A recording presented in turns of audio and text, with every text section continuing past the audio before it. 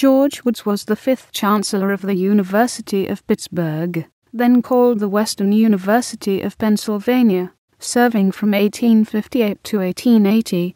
Although Woods is generally numbered as Pitt's 5th Chancellor, he was actually the first head of the university to have the title Chancellor, as previously heads of the university were referred to as principal, a holdover from the institution's academy days.